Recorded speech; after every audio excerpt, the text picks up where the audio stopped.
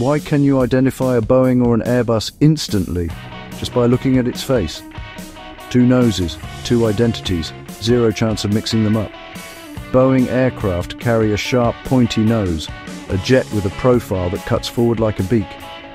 The cockpit windows match the attitude, angular, aggressive, with sharp corners and that classic downward swoop.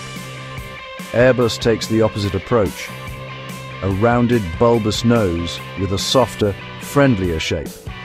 The windows look like clipped corner sunglasses, giving the aircraft that smooth dolphin face look pilots joke about. One design philosophy pushes sharp lines, angles, and a lean aerodynamic stance. The other leans into curves, smooth transitions, and a gentler aesthetic.